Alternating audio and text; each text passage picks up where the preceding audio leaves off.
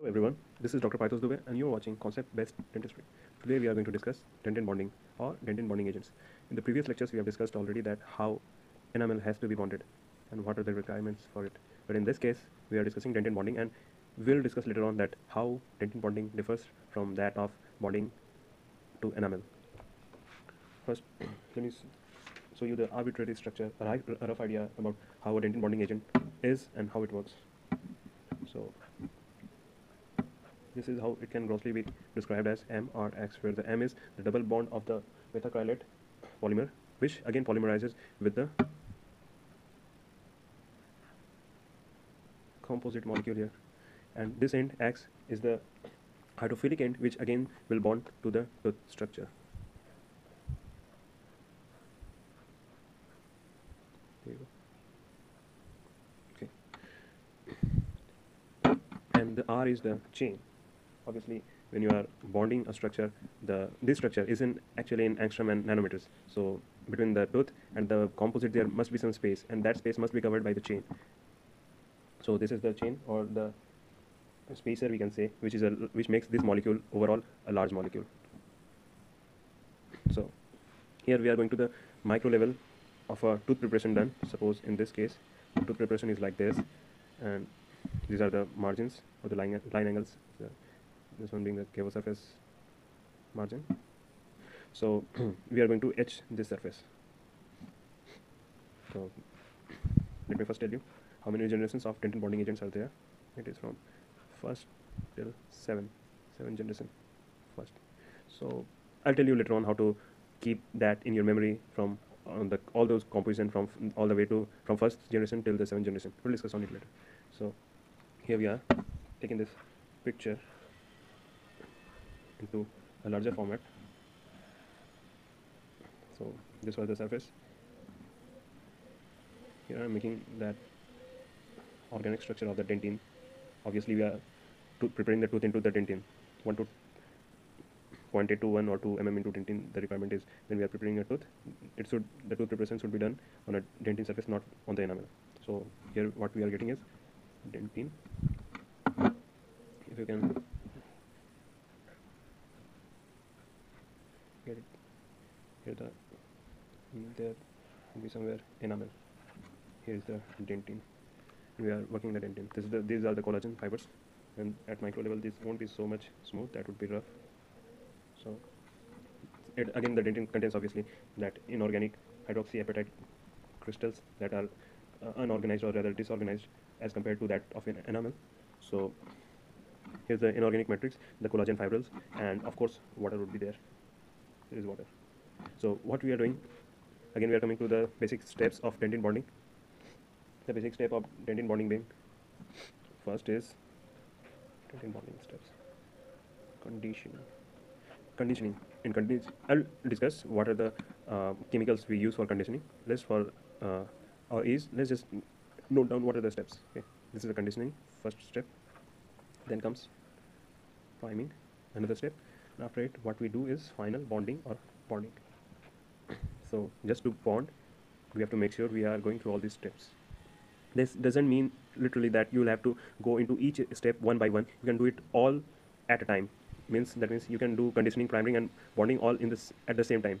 And that's what we see in case of third generation dentin bonding agents, where you'll see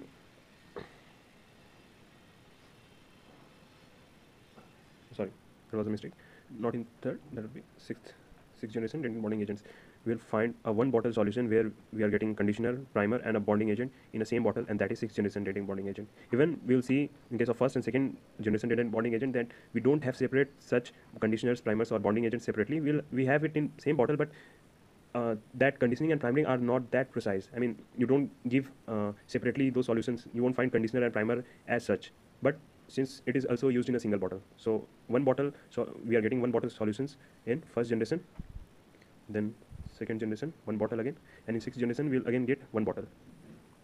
We'll discuss later on in more detail. Just for our ease, we are just defining here conditioning, priming, and bonding. So what we are doing, we'll first apply the conditioner. Suppose it's not a sixth generation dentin bonding agent, we are doing it stepwise. So what we are doing is first we are conditioning. So here we put the conditioner solution. What conditioner does is that it simply removes all that smear layer. This zigzag I'm making, it's the smear layer, and this smear layer will be removed by the conditioner. After it, once the conditioner has removed the smear layer, in some kind of conditioners like acids in particular, they do what is they even demineralize the dentin. So after demineralization, what we get, this dot dot what I have shown is inorganic material or constituent of the dentin, that is calcium hydroxyapatite crystals, that we will lose. Okay, so what remains is that all these collagen fibrils and water and other organic proteins, osteogenin, osteocalcin, and whatnot. So what we are left with the water and this collagen. Collagen again can be denatured either by conditioning, and some of the remaining will be free and in a good state, not denatured. So acid can, which are more close in contact, those collagen which are more closely in relation to those acid or conditioners, they get denatured, and those under the surface of it are rather healthy and freely float into the liquid or the fluid of the dentinal tubules. Sorry. So once we have conditioned, the collagen fibrils are entangled and are floating in a fluid without any inorganic matrix. So they are readily available for any sort of molecule which can bind to them, and are hydrophilic as well, because organic things, these collagens are hydrophilic in nature. And what composites are, they are hydrophobic, and here dentin, it is hydrophilic, that is water loving. These are water hating, they do not like water. So in the previous picture, if we have to do bonding between a hydrophilic and a hydrophobic and a hydrophilic substance, we will have to bring another compound which has both the hydrophobic part, I mean a hydrophobic end, or rather neutral, or it is generally hydrophobic, but we are not going into this. We just know for now that this is the hydrophobic end, this is hydrophilic end, that is water loving, this is the water hating part. So and there is composite, and this is tooth. So so to bring them together or bring them close, we will have to get one end that is hydrophobic.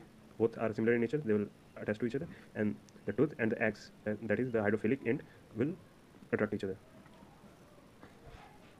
So going into a chemical detail a little bit, we can say that obviously the tooth is containing organic part and the inorganic part, the inorganic part being calcium hydroxyapatite. So it has a cation that is with 2 valency with on the calcium. So we can either choose to bind our this dentin bonding agent to the calcium, or it can bind also to other organic portion, that is the collagen. And again, collagen, as we know, will have several groups like NH group or hydroxyl group or CONH, or even the acid group, like this we are saying. These are the groups which collagen, that is the organic component of a tooth, can have. So to bind to this, we'll have to make the, so in this case, if we are intentionally binding to these groups, that is the organic part, the axe should be similarly such that it binds to them.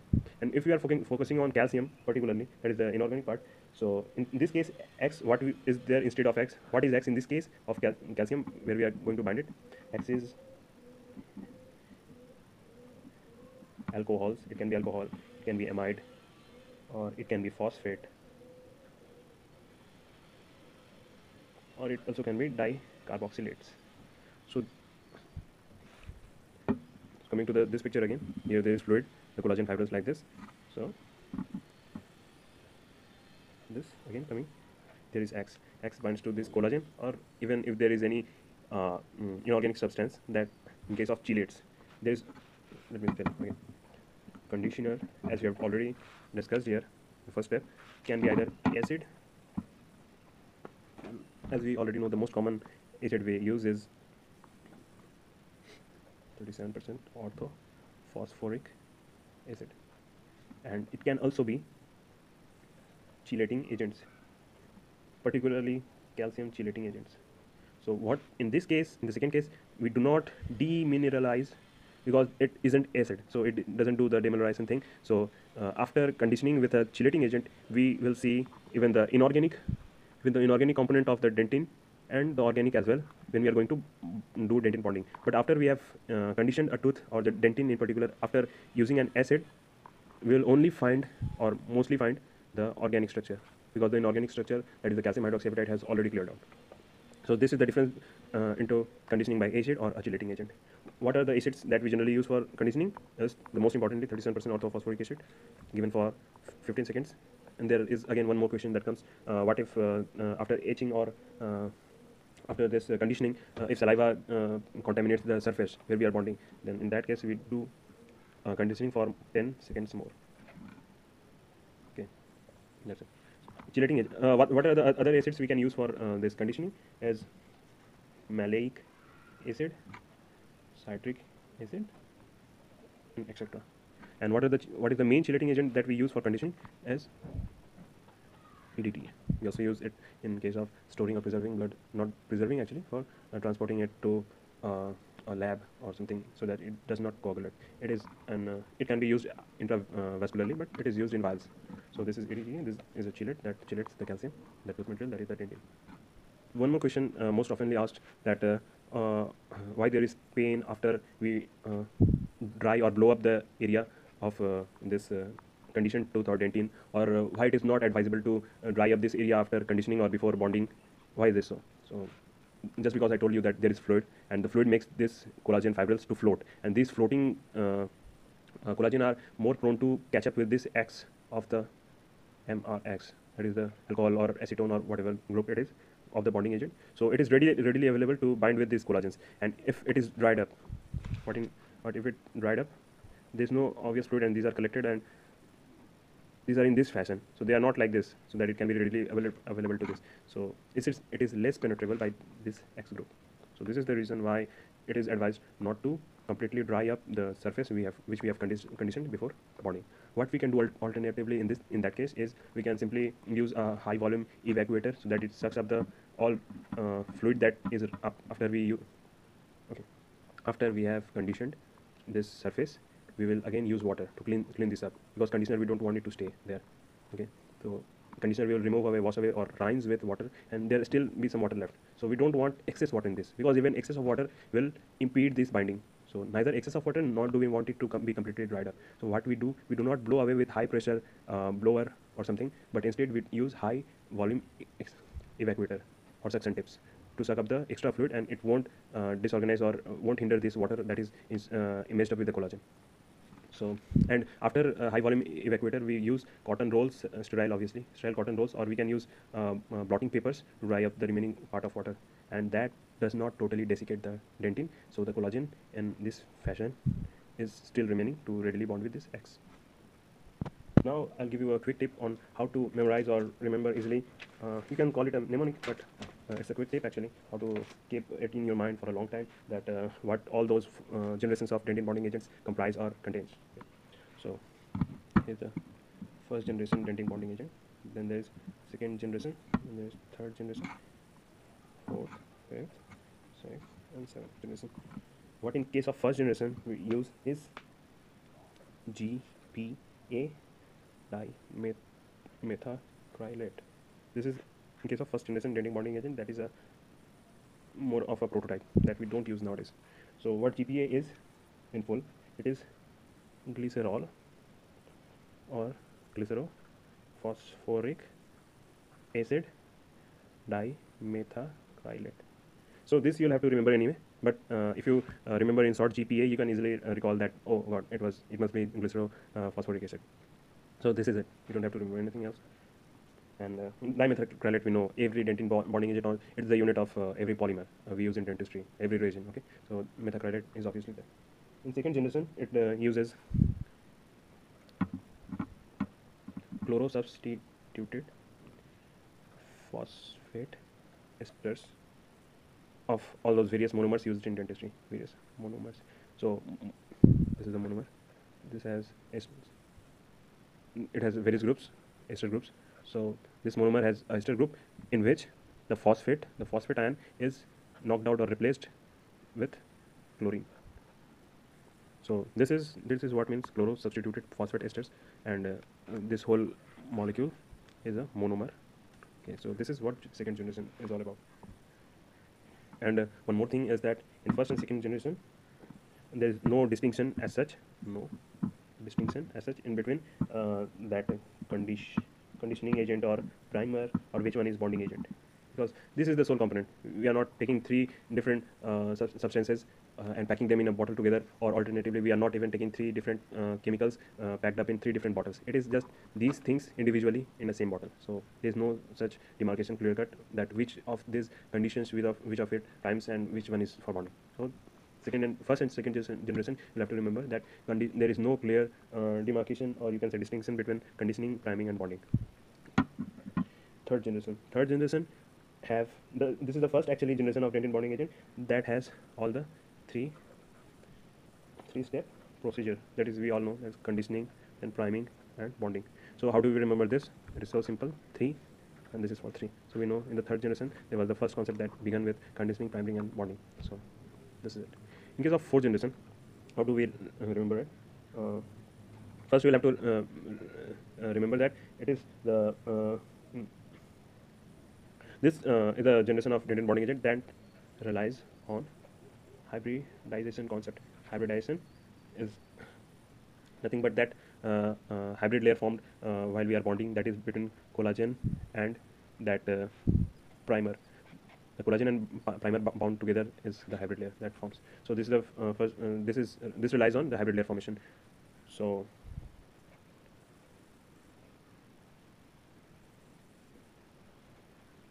or let me show it here. How to remember it is you can do it by hybrid. The why I have made it like 4. So 4. This will remind you of that fourth generation. That is hybrid. Fourth generation relies on hybrid technique or hybridization of that layer. So in fourth generation, what happens is that in this case we had 3 bottles for all these steps, but in this case in fourth, what we do is 1 and 2 are mixed up, and 3 remains there. 1 plus 2 in same bottle, and this is second bottle. So 1 plus 2 together, and then there is 3. There are 2 bottles. Bottle number 1, bottle number 2. So how to remember it? That obviously there this pattern started for 3 bottles, 3 steps. So 1, 2 are added in the second. This will get reducing actually. So first 1 and 2 are mixed up together to form one bottle, and third constituent that is bonding agent is in different bottle. What happens in fifth generation is that simply in that case 1 and 2 were combined in this case, but in this case 1 remains alone and 2 and 3 are combined instead of that. So this is how you can remember. I'll make it more compact at the end.